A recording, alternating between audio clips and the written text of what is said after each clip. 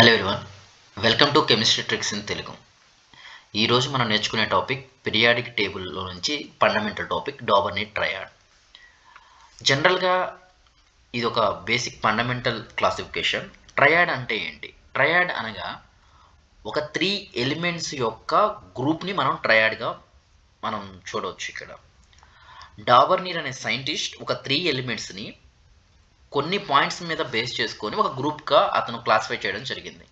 So for example మనం కనుక తీసుకున్నట్లయితే ఏబిసి అనేవి ఒక 3 ఎలిమెంట్లు కనుక మనం అనుకున్నట్లయితే ఇదిను దేని బేస్ చేసుకొని ఈ క్లాసిఫికేషన్ చేసడం జరిగింది. ఏబిసి అనేది ఒక 3 ఎలిమెంట్స్, కానీ దీన్ని బిఏసిగా కూడా మనం రాసుకోవచ్చు, లేదు అని అంటే ఏసీబీగా రాసుకోవచ్చు, లేదంటే ఇంకొక విధంగా కూడా మనం రాసుకోవచ్చు. అంటే ఒక ఎలిమెంట్లను అతను ఒక పద్ధతి ప్రకారం అరేంజ్ చేసినప్పుడు మనకు ఒక ఇన్ఫర్మేషన్ రావాల్సి ఉంటుంది. సో డాబర్నీర్ ఏదైతే ఎలిమెంట్లను 3 ఎలిమెంట్లను అతను ఒక గ్రూప్లో ఎప్పుడైతే క్లాసిఫై చేశాడో, గ్రూప్లో ఎప్పుడైతే పొందుపరిచాడో, అతను దేన్ని బేస్ చేసుకొని చేశాడు అని అంటే ఇంక్రీజింగ్ అటామిక్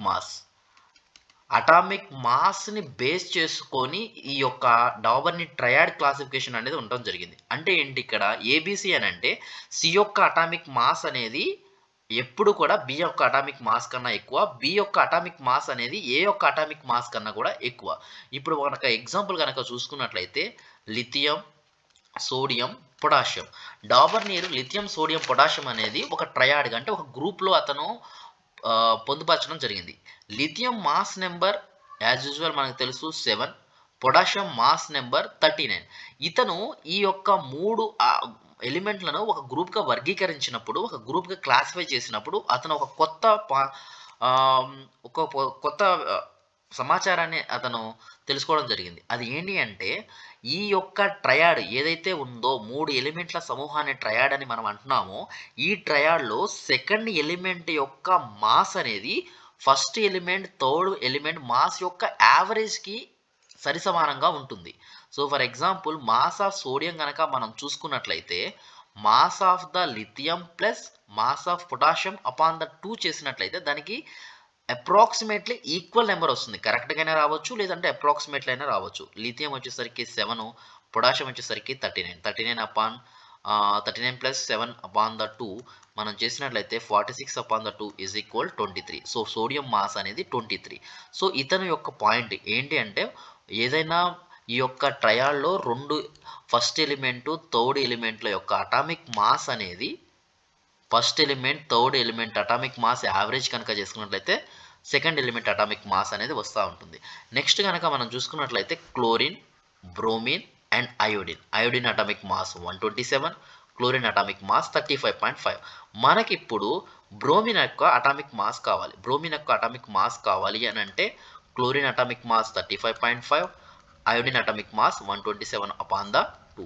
ఇవి కనుక మనం సింప్లిఫై చేసినట్లయితే మనకి 81.25 వస్తుంది. అంటే బ్రోమిన్ యొక్క అటామిక్ మాస్ 81.25, కానీ ఒరిజినల్ అటామిక్ మాస్ వచ్చేసరికి బ్రోమిన్ 80 అనేది ఉంటుంది. అంటే నియర్లీ సరిసమానంగా అప్రాక్సిమేట్గా నియర్లీగా ఒక అటామిక్ మాస్ అనేది రావడం అనేది జరిగింది. ఇక్కడ ఇంకొకటి మనం ఈ యొక్క అటామిక్ మాస్ ఈ యొక్క ట్రయాడ్ అనేది కూడా ఎందుకు అన్ని ఎలిమెంట్లకు అప్లికేబుల్ అవుతుందా, ఏంటి డ్రాబ్యాక్ ఏంటంటే డాబర్నీట్ ట్రయాడ్స్ అనేది ఆల్ ఎలిమెంట్స్కి ఇది అప్లికేబుల్ అనేది అవ్వదు. అందుకనే ఈరోజు మనం ఈ డాబర్నీట్ ట్రయాడ్స్ని మనం చదువుకోవట్లేదు.